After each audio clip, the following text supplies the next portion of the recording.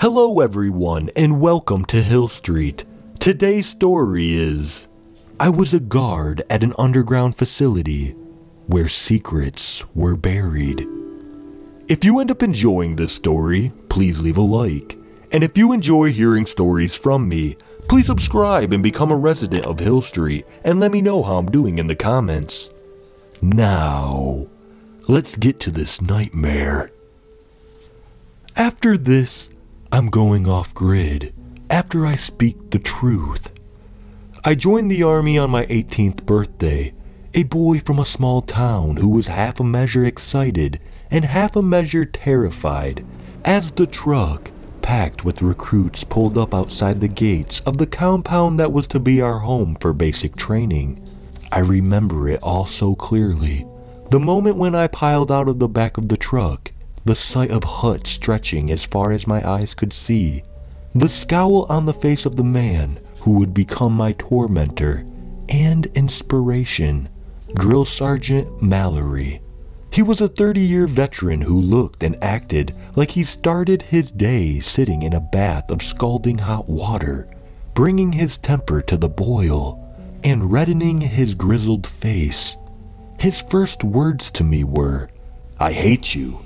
This I soon realized was nothing personal.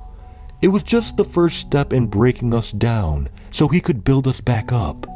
10 weeks later, on the day we shipped out at the end of our basic training, I stood on the parade ground and saluted him with respect and gratitude in my heart. I had no idea where I was headed, for as we set off a few hours later, I suspected I was still too green, but hoped my destination would be one of the conflict zones that my country had its finger in, not officially at war, but with boots on the ground and bristling for a fight. After a day's long hard ride, we finally ground to a halt. The NCO yelled at us to get our butts out of the truck, and we're only too glad to oblige, stepping out and seeing hills, not a military airport, not a waiting troop ship, but a scrawny-looking set of hills that stretched to the horizon. There was no sign of civilization, just the road we had driven in on and our small group milling around.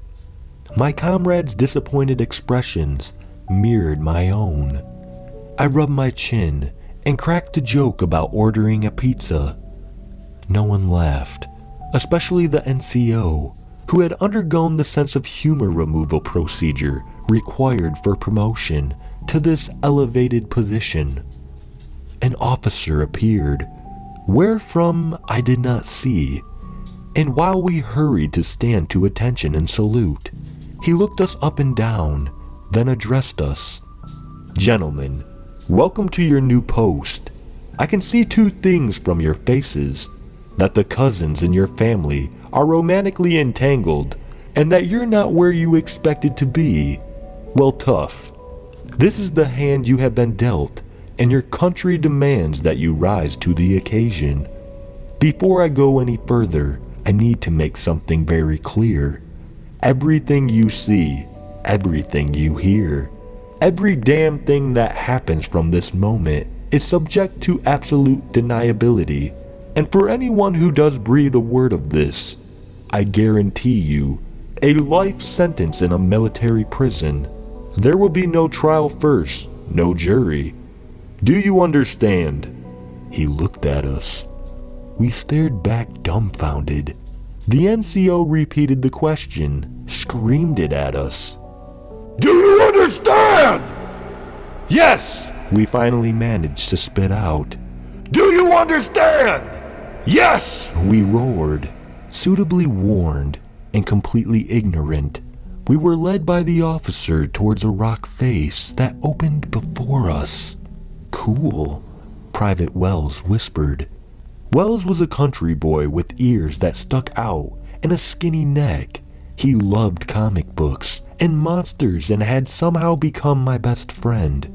As for me, my heart was beating really fast as we passed through the opening. I was pure and simply excited. I could not see the ground in front of my feet. If I had, I would not have been surprised to see that it was stamped with the words, "Top Secret." Here I was, Billy from Backwaters, William Pointer Jr. on my signing up papers, on the verge of discovering a cave, a big, brightly lit cave. "Cool," Wells whispered, as we stared up and around the vast area we had emerged into. The officer wheeled, faced us. "This is the reception area," he told us. "It is monitored by cameras, movement and heat detectors. At this moment in time, you are in line of fire of 24 automatic guns, one sweep of which would reduce us all to a bloody gore." To a man, we tensed. At the edges of this area are 3 main conduits which lead to storage areas. There are secondary conduits which lead to living quarters. You'll be taken to yours now. Before then, are there any questions? I don't know why I opened my mouth, why the words, "what is being stored here," came out. But they did. Even Wells did not want to look at me then. The officer walked up to me. If we had been from a certain northern clime, we would have been close enough to rub noses in a friendly greeting. As it was, I could feel his breath on my face as he said, "Do you want your mama to open her porch door in the morning and find a bag of gore with your name tag tied to it?" "No, sir," I replied, and lived to screw up another day. Our initial period at the faculty, which was the only name we had ever heard it given, were taken up with the mindless routines so beloved of armies around the world. We cleaned, we drilled, we were inspected, and in between we were inducted into our new world. I say new world because that is what it felt like to me. The only light was artificial, and the air tastes stale. We were permanently underground. Sounds carried like the gentle rumble of thunder in the distance from the various tunnels to wherever we were posted on guard duty. Conduit was army speak for tunnels. And as we rotated from post to post, we learned the storage areas the 3 main tunnels led to were numerous and reached deep into the earth. After 2 months at the facility, I had the feeling I had still only seen a fraction of it. As for the question I had been stupid enough to ask on my first day here, I could only wonder. About twice a week a new shipment arrived, packed in steel crates on the backs of lorries, which were driven to one of the storage areas, all under watchful eye of armed guards. We speculated, of course, in our bunks, watching smoke spirals from our cigarettes drift lazily up. Private Wells' favorite theory was that the crates contained aliens who had crash-landed on this planet, and the remains of their spaceships along with radioactive monsters, possibly giant gators or car-sized cockroaches. In the humble opinion of Private William Jointer Jr., well, sir, I reckon the crates contained deadly viruses, hard drives containing classified data, compromising photographs of politicians, and the like. The dirty secrets no government would want to see the light of day of. If I was right, there were a lot of secrets buried down here, a hell of a lot.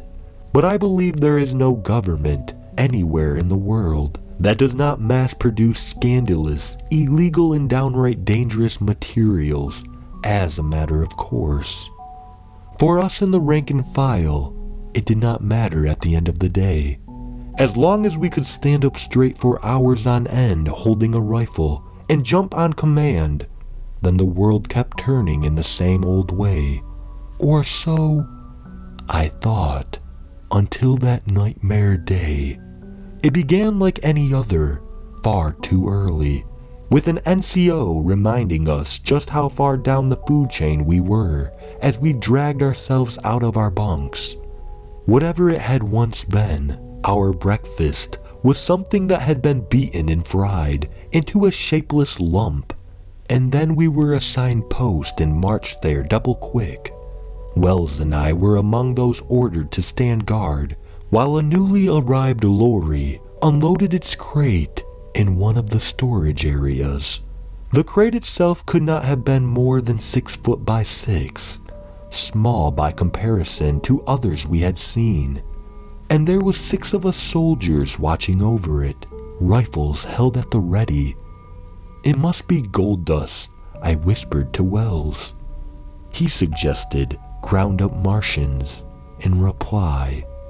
Whatever it was, the unloading crew clustered around the lorry were taking their time. I caught sight of 1 or 2 worried looks among them. They know what's in there, I thought, and it's got them nervous. The straps on the lifter grew taut and began to haul the crate into the air. To this day, I don't know what happened, whether the crate was not secured properly or if there was a flaw in the material of the straps, but the crate suddenly tipped down to one side and fell to the ground. A heartbeat later, one of the unloader boys called out, "Run!" I grabbed gawking Private Wells by his collar and began to sprint away. We made it out of the storage area and into a tunnel before the explosion came. Dust filled the space where we stood, and there was a moment of silence. The explosion caused by whatever was in that damn crate had been sudden and extreme. Shielding our faces as best we could with our sleeves, Wells and I moved cautiously back towards where the tunnel had opened out into the storage area, and saw that it was now completely blocked by fallen earth. I had the sickening feeling that, beyond this blockage, the storage area was buried under fallen earth. The storage area and the rest of the poor souls who had been in there. I became aware of a siren. It seemed very far away, and that Wells was saying something to me, but I could not make out what it was because of the ringing in my ears. He held up one hand and made the universal sign asking if I was okay. I nodded, then coughed up dust. It must have been less than a minute later that we were joined by other soldiers, among them an officer. The expression on his face confirmed my worst fears. A tragedy had happened here, a terrible accident. I thanked my lucky stars I had survived and tried to hear what was being shouted. My hearing was still affected and I was beginning to shake. Delayed shock, I guessed. Around me other men were acting. They were digging at the solid wall formed by fresh fallen earth with their bare hands and calling out if anyone could hear them. I thought it would be a miracle if anyone had survived, but kept this to myself and told myself to get a grip. I stepped forward and began to tear away lumps of earth. I had barely gotten started when an order was yelled to move away. A digger truck trundled into sight behind us and began to advance on the wall of fallen earth. We stood and watched, and there was more than one bowed head, one pair of hands clasped together. Then there was a crackling sound. I turned to see the officer listening to the radio intently. "We need to pull out, men," he said, then walked alongside the truck and relayed the orders to the driver, who looked frustrated but did not argue. None of us did. We followed our orders. Without question, I should be able to say as a good soldier, but whatever flaw in me that made me ask what was stored here showed again. "Why are we pulling out, sir?" I asked. This time I was not given a dressing down. The officer looked at me, and I could see the concern in his eyes as he replied, "There have been secondary collapses, son. There are chemical substances leaking into the site of the explosion. So we need to leave, but don't worry. There are troops on the way with hazmat equipment, And even as he said this, soldiers wearing the bulky safety suits rushed past us towards the wall of earth. His radio crackled again, and he walked on as he answered it. I fell into step alongside Wells. He was shaking his head. "Man, Billy," he said, "secret chemicals in dead bodies. You know what that adds up to?" "No," I said. "Man, Billy," he went on, "we got ourselves a recipe for disaster." Wells was my friend and a good person, but his obsession with the things that excited in the pages of his comic books had gotten the better of him. I thought, until I heard the first scream. I froze. It was not the sound of man in shock or pain. It was a cry of terror. Wells, meanwhile, was on the move, his rifle raised in front of him. He ran towards where the screams had come from, back to the wall of earth. Reluctantly, I followed. We were met by a chaotic scene. Half a dozen soldiers in hazmat suits were standing, staring in apparent shock at one of their comrades, whose face was pressed against the wall of earth. It was like he was being held there. "What happened?" I shouted at one of the suited soldiers. His voice was muffled beneath his headgear, but I thought I heard him say it reached out from the dirt, grabbed a hold of him, which made no sense to me. Wells, meanwhile, had continued to advance until he was close enough to tap the man pressed against the wall of earth on the shoulder. When he did, the man began to shake, then flew backwards at pace. He landed on his back and looked down with horror where his headgear was torn open, at the bloodied site where his face should have been. His flesh was torn away, almost as it had been bitten off. "Billy, watch out!" Wells cried. I looked up, saw the hands reaching out, and the face protruding from the wall of earth. "What the hell?" I spluttered, and could only stand there gripped by fear as the thing struggled free of the wall of earth to stand there, swaying, until it bared its teeth and with shocking speed threw itself at Wells. A volley of bullets exploded from Wells' gun, tearing into the thing's head until it collapsed onto its knees, then fell forwards. I gasped for breath that would not come, and for the first time realized the thing was wearing a soldier's uniform, the same as mine, the same as Wells', who spat onto the ground and whispered, "Shit." "Put the rifle down!" someone yelled from behind us. I turned. It was the officer, flanked by soldiers, all whom were aiming their weapons at Wells. "No," I said. "It was attacking him." "Stand down, son," the officer said. "I think you need to listen to my friend." This was from Wells, whose attention was focused on the wall of earth from which the thing had emerged, from which more hands were now appearing, fighting through the earth, and within seconds 3 more men stepped out into the open. They, too, wore our uniform, and I recognized all 3 as men from our unit. Men who surely died in the collapse caused by the explosion. Men who were clearly no longer human. Their faces were twisted with rage, and a low growling sound drifted from their mouths, and they were advancing on us. Wells raised his gun once more, ready to fire. "Lower your weapon," the officer said. He sounded unsure, scared.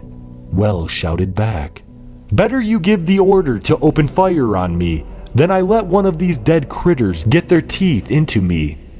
Dead and moving, with anger burning in their eyes, I knew what I had to do. I turned and aimed my own weapon at the officer. "Sir, we have a common enemy here. Those things are no longer our comrades. They are monsters and we need to take them out." Ice-cold sweat trickled down my face as I spoke. The rifle shook in my hands. The officer hesitated. Moments that cost my friend his life. Wells delayed opening fire until it was too late. He took out one of the things. A second dug its teeth into his shoulder, the third into his throat, and he fell to the ground with both of them on top of him. I ran to him and battered at the things' heads with the butt of my rifle. The officer finally ordered, "Help him! Get those things off him!" And I was joined by the rest of the soldiers. Within moments, the heads of the dead were reduced to a pulp and their twitching bodies dragged away. I knelt over Wells. He looked up at me. Tears streamed down his face, mingling with his blood. I could see the bone beneath where the flesh had been bitten away. He tried to speak. "I'm here," I said. "Help's on the way." I glanced back at the officer, who was talking into his radio. Wells tried to speak again. I supported the back of his head with my hand and moved closer so I could hear. "Put a bullet in my brain, Billy," he said. "Please do it. If you don't, I'll become one of them." "I can't," I sobbed. "I'm sorry." I looked into his eyes as he died, and he fell still. I felt a hand on my shoulder. "We will look after him." It was the officer. I held Wells close to my chest. "No," I said. Then two soldiers took my arms and pulled me away. I struggled, but could not resist. They held me down as more soldiers descending on Wells, and started to strap together his ankles and wrist, gagged his mouth. "He's dead, you bastards!" I shouted. "Leave him alone!" They ignored me, lifted Wells' body, and sudden spasm passed through it, and it began to writhe. I began to weep and watched as the soldiers carried the struggling corpse away. I'm crying now as I recount this. I should have done what Wells asked, placed my gun against his head, and pulled the trigger.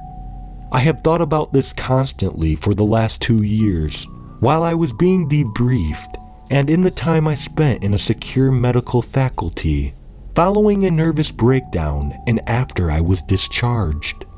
During my treatment, I realized I was being led to believe that there were no dead who came back, that I thought this because of an illness induced by witnessing the explosion. Survivor's guilt, they called it. False memories.